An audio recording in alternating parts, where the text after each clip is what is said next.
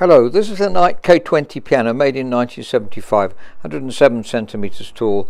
Just looking at the piano to see what extra work we need to do on it. We've already done a bit of work and I'll show you the worksheet in a minute. Basically, first of all, the case is in extremely good condition.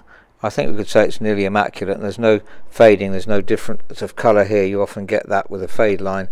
But it's really quite integral, so that's encouraging. Nice long music stand.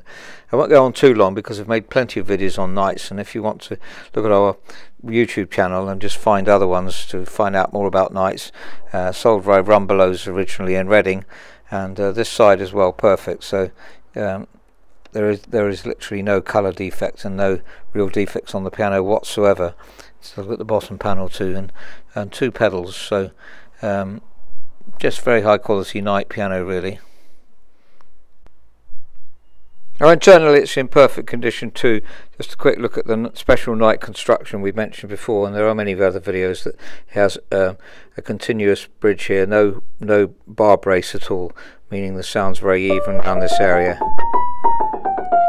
It has been played a reasonable amount, and that means the hammers are a bit softer than they would normally be, but there's plenty of hammer left. If you want the tone to be brighter, then we could possibly reface the piano and brighten up the tone a bit, but it has actually mellowed down by the previous owner, so it deliberately mellows. So if you want a quiet piano, that's ideal. You'll hear the tone of it when we play it later on. And just generally, let's have a quick look down the bottom area as well.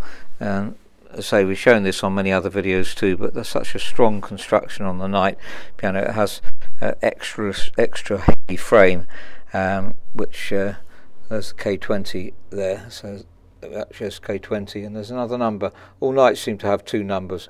Not quite sure why they do that, but the serial numbers on the top part here, up here, see the serial number there. That's what we take the age of the piano from.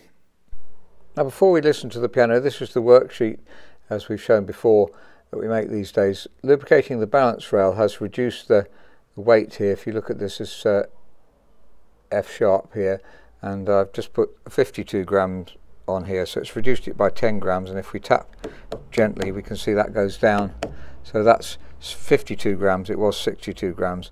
And so it's mainly lubrication. We also may have had to re-weight some of them.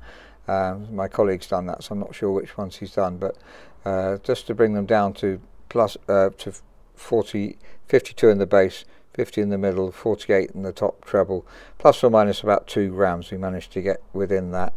So now we'll listen to the piano. I won't be talking over the playing, but trying to show different styles of playing to see what the tone of the piano is. Thank you very much for listening.